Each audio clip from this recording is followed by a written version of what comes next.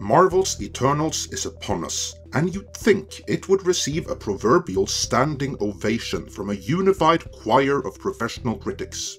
However, it's becoming increasingly clear from review aggregator Rotten Tomatoes that it will receive no such thing, as it's hovering right around the threshold between fresh and rotten. Given how diverse and inclusive the Eternals prides itself on being, that should not have been possible, but here we are. The professional critics appear to have abandoned Marvel. Worse yet, the highly influential Forbes magazine is, in a roundabout way, outright mocking the movie on the eve of its release. For Kevin Feige, this could not have come at a worse time, as his future with Marvel and Disney is no longer as secure as it once was. A few outlets are running cover for the movie, claiming it's being review bombed by bigoted and backwards fans. But this is a mere deflection, which doesn't affect the real issue. The media doesn't have the Eternals back. In this editorial, I will begin by establishing why review bombing isn't the problem here.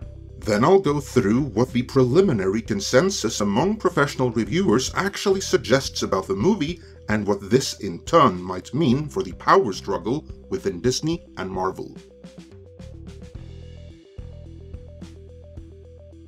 Ever since Josh Trank's Fantastic Four, the usual way of running cover for misguided movies that happens to have diversity and inclusion in them is disregarding the real source of complaint, but then highlight the diversity and inclusion aspects of the movie in a strawman deflection, and then accuse anyone critical of being evil and backwards bigots.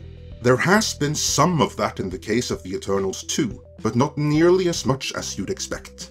By and large, this kind of deflection has so far been restricted to occasional accusations of review bombing, which caused one of the stars to tweet out of turn, and he quickly deleted that tweet. To briefly address that, this so-called review bombing is so far a few hundred people that haven't seen the movie giving it 1-star reviews on the IMDb, which have since been deleted. As far as review bombing goes, that's pretty mundane. But those accusations are just a deflection from the real issue, which is that professional reviewers in the entertainment media complex aren't getting behind it. And the Rotten Tomatoes critic score can't be review bombed.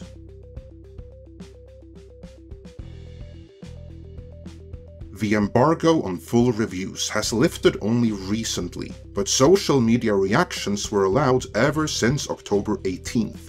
Already in our video of October 21st, we pointed out that those early reactions, however positive they may have appeared, suggested that the movie really wasn't looking all that.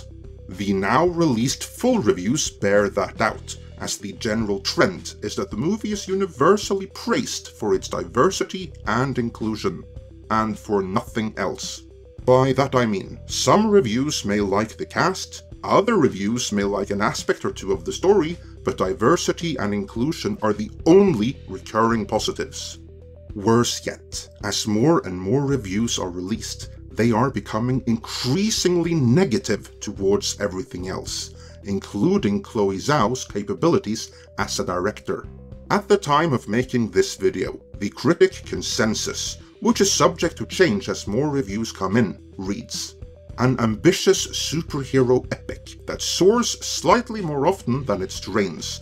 Eternals takes the MCU in intriguing and occasionally confounding new directions. That's not a positive consensus. On the contrary, it's a negative consensus. Let's read it again, only this time without the "must not insult Marvel" filter. Ambitious is code for that it tries and fails. That it soars slightly more than it strains is another way of saying that way too many times it falls flat on its face. Intriguing and occasionally confounding new directions is a diplomatic way of saying the Eternals takes the MCU in nonsensical and all too frequently in ill-advised new directions. What they're really saying is that were it not for the diversity and inclusion which the entertainment media complex rates so highly, the Eternals would be deep down in certified rotten territory, and it may still get there, for it appears quite a few reviewers considers it a complete dud, and that does not bode well for how the general audience will take to it.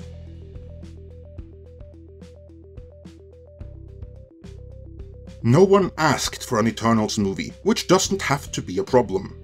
No one asked for Guardians of the Galaxy either, yet the moment the first trailer for that movie dropped, audiences were on board with it, as the trailer for it clearly conveyed everyone going was in for a good time. Not so with the Eternals. Ever since it was announced, its only real selling points have been how diverse and inclusive it was going to be. Full stop. Beyond that, the only promise given by the trailers was a cloudy and dreary movie with too many characters. So why did Kevin Feige greenlight this? What reason do moviegoers have to go see this? Fans of the original comics have no reason to go, for as we already established in an earlier video, this movie sidelines creator Jack Kirby. Instead, director Chloe Zhao was inspired by the visual style of Denis Villeneuve. But why go see this poor man's Dune when you can go see the real thing instead, right now?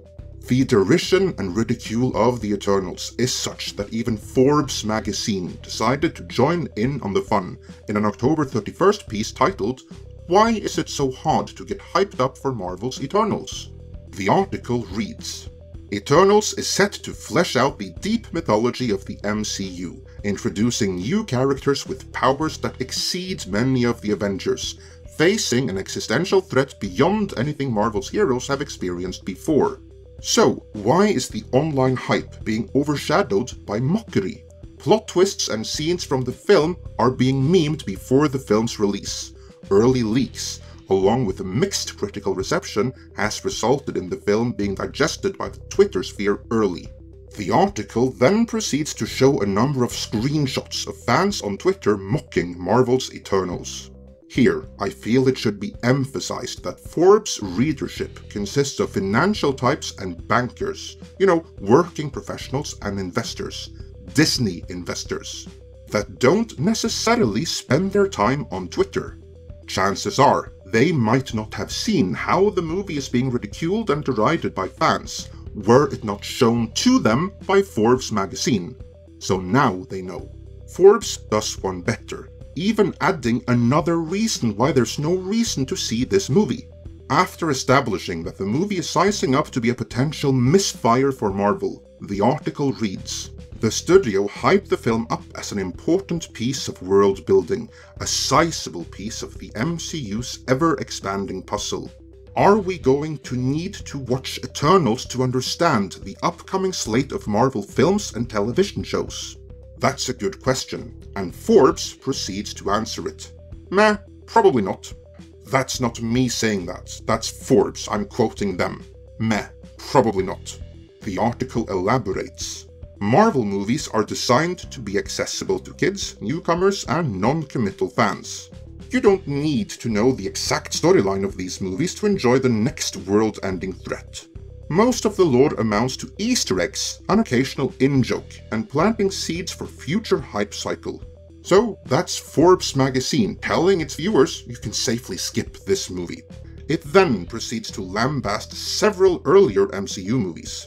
If the Eternals should underperform upon release, this article is going to be extremely damaging to Kevin Feige.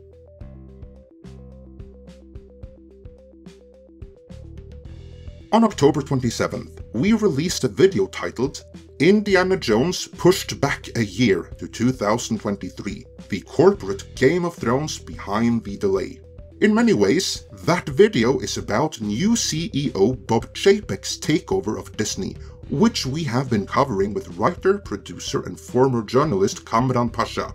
It's a takeover that has not been easy, and required a great deal of 4D chess, as Chapek is going up against a very powerful establishment.